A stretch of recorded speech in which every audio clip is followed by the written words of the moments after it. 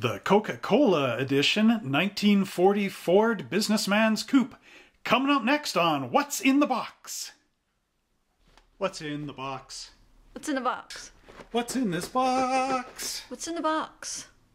Hello everybody, my name is Trevor Selescu and I'm the owner of Monster Hobbies in High River, Alberta, Canada. Well, here we are on another What's in the Box episode where we get to look at a Coca-Cola edition car. We haven't got to see one since the 1923 Coca-Cola van. So now here it is, the 1940s, and we have our 1940 Ford Businessman's Coupe, the Coca-Cola edition. Now, let's go down and open up this box and see what's in it! Here we are once again, setting our time machine back to 1940. And here is our AMT Coca-Cola edition 1940 Ford Businessman Coupe. Now, one thing about this model is it came out in 1995. And this edition here is actually my dad's, and he gave it to me because at this time we were collecting some of the Coke stuff. Now, Dad was pretty smart. He left the shrink wrap on, and what he did is he turned the box over and he cut the shrink wrap across there, and then taped it in.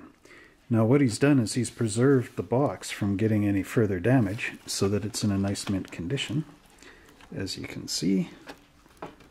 And here it's good to see the back of the trunk, how they applied that for the Coca-Cola decal. And there's your engine and the details. There you go. Now, we have the instruction sheet, which is very much like the original from the 1985 edition blue box that I have in this video series. It's the same drawing.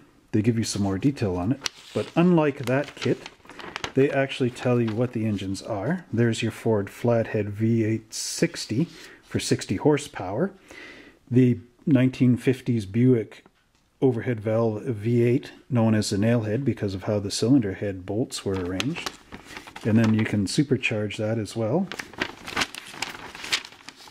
And all these engines are universal and they share the same mounting locations as the 36 Ford, the 32 Fords, and many of those other kits. So you could actually swap out the Buick nailhead for the Oldsmobile kit that's found in the 39 Ford, or some of the Pontiac kits from the 36 Ford and whatnot.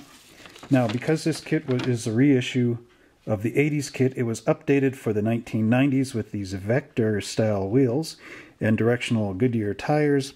They also gave you new interior components like a dashboard, steering wheel, and these bucket seats, race car style, as well as what was new for the 90s? A decal location and telling you how to paint the trunk lid. But it's pretty much the same kit as earlier.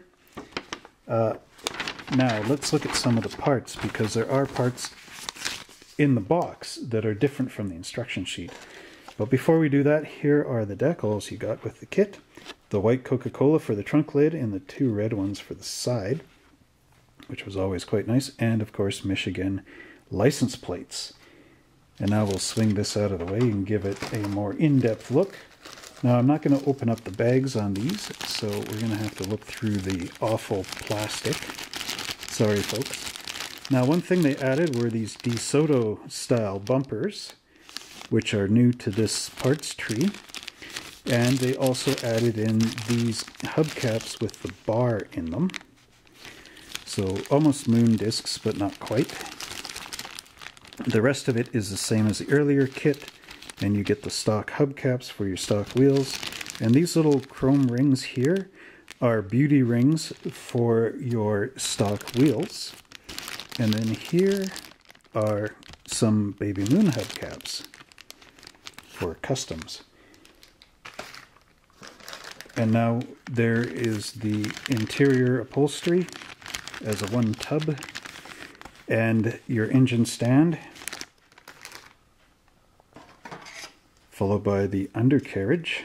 And we can see that flash is still a problem in 1995. This kit came out under RC2, which were noted for die-cast cars, and when they took over AMT ERTL, they did not really care too much about it. But here you can see the fuel lines in there, and again the molded in exhaust pipe. And then we look at the body, and the body is now molded in gray, but it's the same as the blue one. And of course it fits nicely on the fenders. There's that flash that I was talking about. It's a seam line, I should say, that was in the original molds. And I did some research on the 40 Ford, and they actually did have a seam line like that there. Not so pronounced though, because they couldn't quite figure out how to put these on and mold this fender as a one piece, because it's got quite the roll to it. Now you can notice a nice grille detail. There is a sink mark there, and there's some great detail on the running boards as well. Nice grooved lines in there. The chevrons are molded into the rear fenders, whereas in the 39 Ford kit they're not molded in. So that's how you tell the difference in the AMT models of what's a 40 and what is not. There's your hood underneath, and they only give you the one hood, unlike the 39 kit where they give you two. And that's got the cutout for your blower. And then there's some of those mold buttons that need to be taken out with a number 16 hobby knife. And then we have our window glass with the sides and the headlights. And then we have our rings for the custom tires. Now this was another thing that they changed in the kit from the earlier one. These of course are the Goodyear directional tires, and as you can tell they've got quite a tread pattern on them, and you have to cut out this piece to let the wheels go through. Next up we have engine and rear axle components. This is a thing for towing the car. You can glue it on. The stock steering wheel, the flathead cylinder heads, as well as the ones for the nail head.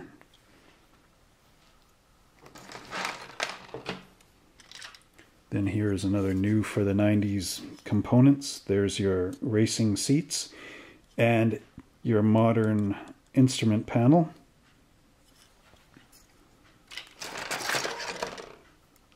Then here we've got the Buick nailhead motor, as well as the steering column and some exhaust pipes.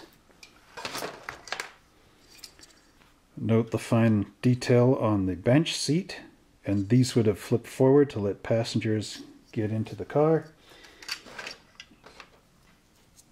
Then here we have our classic dashboard for the 40 Ford, followed by the stock wheels, the stock axle, the blower, and some license plates, again with a lot of flashing. And then here we have our front wishbone, the battery, the belts, and the brand new for the 90s steering wheel.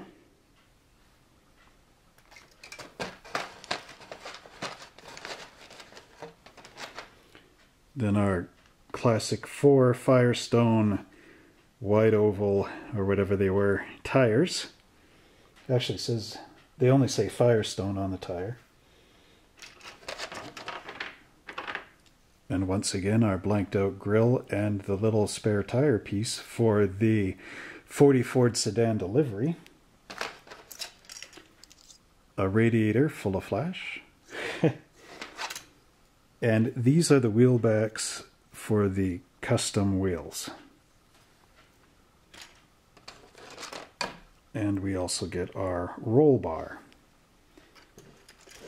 And that will bring us to the end of what's in the box for the 1940 Ford Businessman Coupe Coca-Cola edition. Well, I hope you enjoyed that episode of Monster Hobbies What's in the Box, when we got to look at the Coca-Cola edition of the 1940 Ford kit. And if you would like to see some of the other kits that I've reviewed in the past, please check them out here, here, and here. And don't forget to subscribe to us right down here so we can continue bringing you these great What's in the Box series. So until next time, keep your car's wheels on the ground and the roof where the sun can hit it. And we'll talk to you later. Bye.